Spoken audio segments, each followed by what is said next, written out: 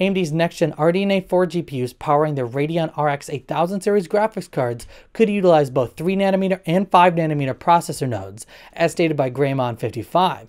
The leaker is continuing his rumor spree and is now talking about RDNA 4 GPUs.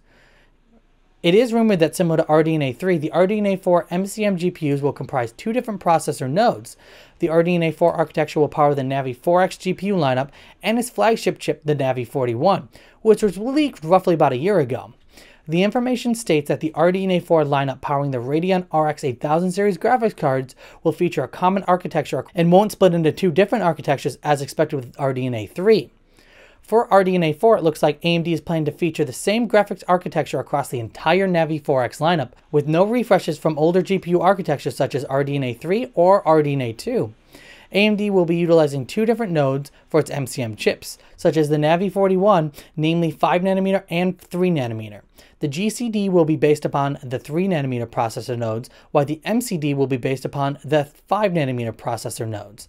Since RDNA 3 is planned for a launch in late 2022, the RDNA 4 lineup will launch sometime in 2024 and will compete against the successors of NVIDIA's Ada Lovelace and Intel's RX Battlemage or Celestial. In a following tweet, the leaker states that the Navi flagship would be named after the star and not M1300 as many predicted. AMD may be going back to star codenames after a generation full of GPUs that were codenamed after fishes. What do you think about AMD going back to star codenames rather than fishes? Let us know in the comments down below, or go check out these awesome videos too.